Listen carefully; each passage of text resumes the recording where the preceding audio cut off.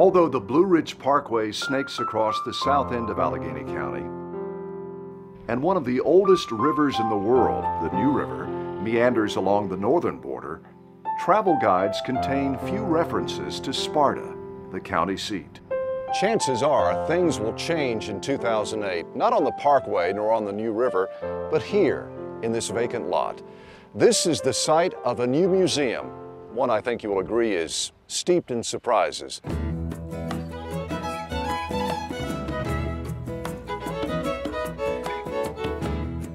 A lot of people don't know what art teapots are all about. A teapot is a kettle to them, and they can't imagine a museum for teapots.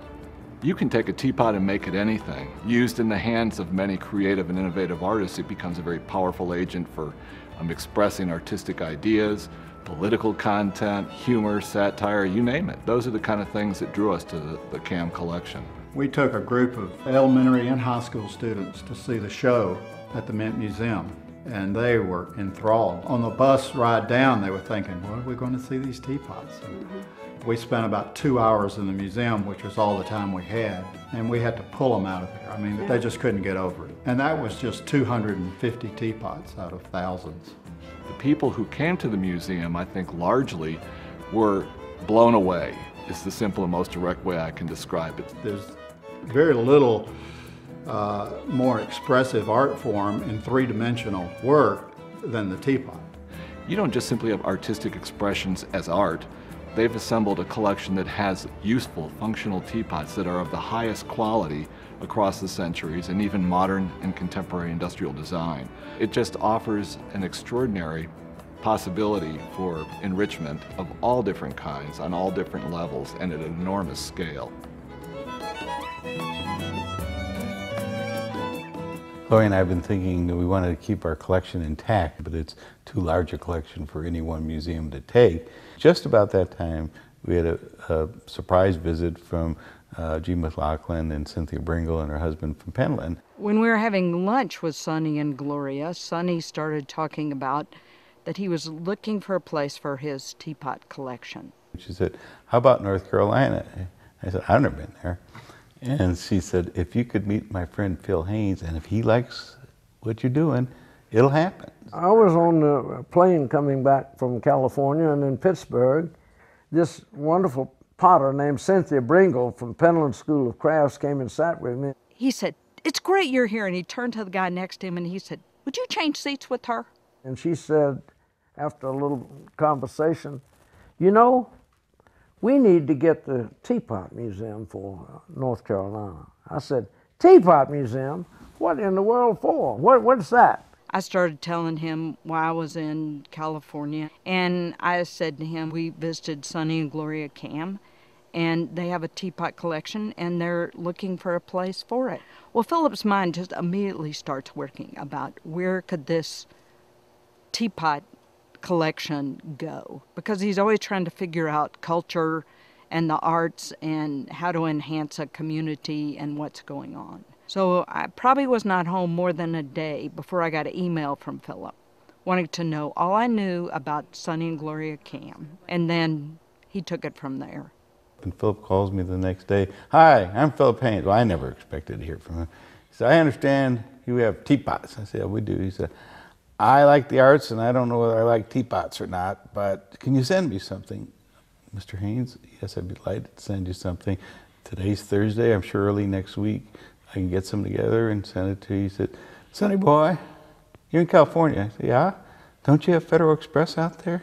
And I said, yeah, we do. How about tomorrow? That's the Philip Haynes we know and love. I mean, within a day, he called us and said, I like your idea.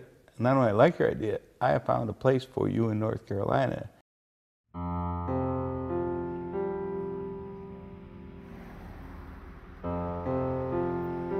You wanted in a place where it would create a major impact. Well, he said it sure would in a town of 1,200 people. I said, but listen to this.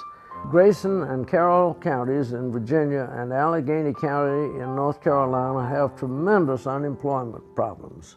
We lost 2,000 jobs back there when we lost the Bristol compressors and the cut and sew industries.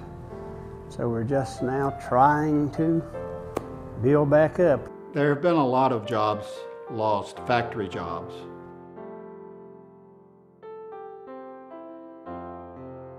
They've certainly faced some hard times and the businesses downtown. I think that's what's hurt the businesses a lot downtown. We've lost a lot of our manufacturing jobs, so a lot of our folks are now into what I call the service business. We think that that's where our future lies. Hadn't been many years ago until Allegheny, Ashland, Watauga were known in North Carolina as the lost provinces, and we were very isolated.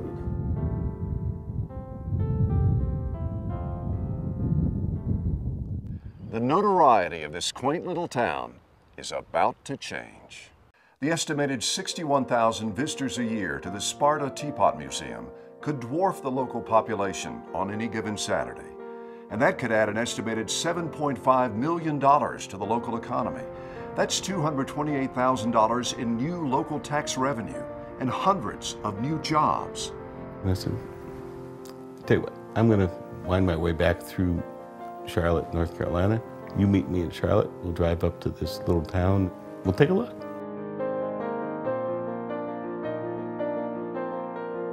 This is one of the first times we know about where community on its own has said, we think we have a way of bringing ourselves out of our economic doldrums by creating tourism in this area. People don't think outside the box. They think economic development has to be a plant or some kind of traditional business. I guess that's one reason we got excited about this Teapot Museum, realizing what an impact that tourism has and how it affects us. Penland has had a big impact on the economy of this area because of all the craftspeople that have settled here. And I think that the same thing will happen up in Sparta with the museum. It's going to be the only one like it in the whole US of A. And I think that's going to really put us on the map.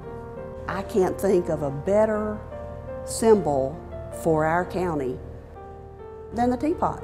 You know, they drink a lot of other things probably around here, but I'm sure that tea is going to be more of a center of our hospitality now. It will become a destination for scholars, for people who simply are travelers and become intrigued by the notion of tea and teapots and what they might say. The people of Sparta are often referred to as the friendliest people on the Parkway, so it's no wonder they've embraced an idea like this. Tea and the teapot have long been a symbol of hospitality all over the world. We've got a terrific opportunity here in this state, and frankly for the region, to have this enormous and extraordinary collection come and be a draw that will drive the economics of the northern part of the state in Sparta, but also add one more jewel to the crown of craft which is extraordinarily broad in this state. North Carolina is lucky to have a place like Sparta, and Sparta is lucky to have friends like the Cams. I hope you'll join me in supporting the Sparta Teapot Museum. Your support will go a long way toward making it one of the many reasons we all like calling North Carolina home.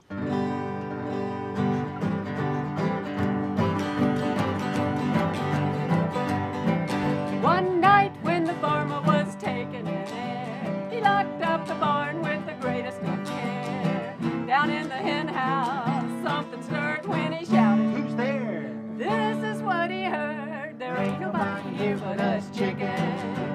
Ain't nobody here at all. You're storming about, shaking the ground, you're kicking up an awful dust. We chickens trying to sleep and you butt in and you hobble, hobble, hobble, hobble. It's a sin. Tomorrow is a busy day. We got things to do, we got eggs to lay, we got ground to dig and worms to scratch. Takes a lot of sitting getting chicks to hatch. Ain't nobody here but us chickens. Ain't nobody here at all. So calm yourself, stop the fuss. Ain't nobody here but us. So Callie, point that gun the other way and hobble, hobble, hobble off and hit the hay. Hey, boss man, what do you say, huh? It's easy pickings. There ain't nobody chicken.